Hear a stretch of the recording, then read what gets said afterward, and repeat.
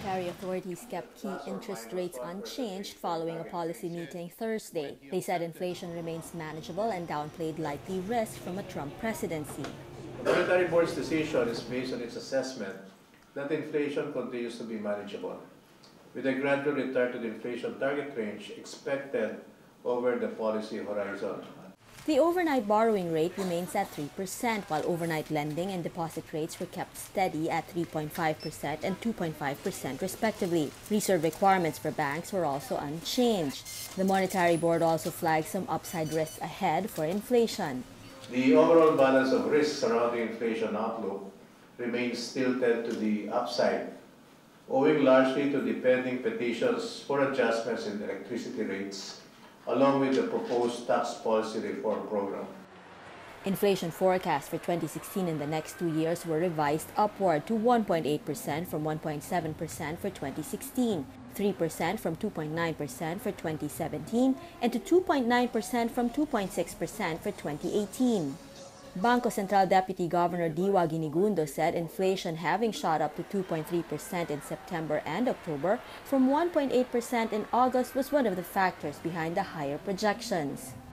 The peso fell to a 7-year low in September and has since remained in 48 to the dollar territory. It closed at 48.66 on Thursday from 48.59 the day before, tracking the other regional currencies that fell on news that Donald Trump would be the next U.S. president. We are not concerned about the level of the exchange rate.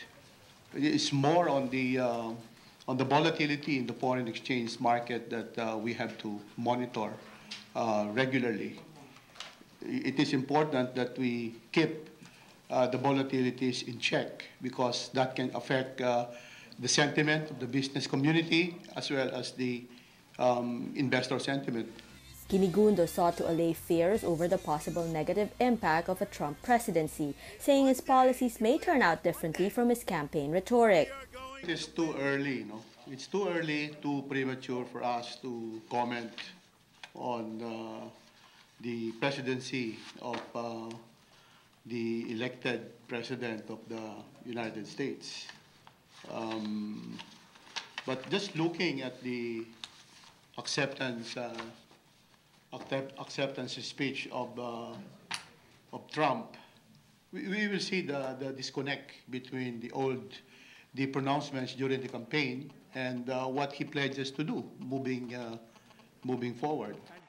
If Trump truly wants to work for the good of all Americans, Ginigundo says he should not implement tighter immigration and job outsourcing rules, as this will hurt the U.S. economy.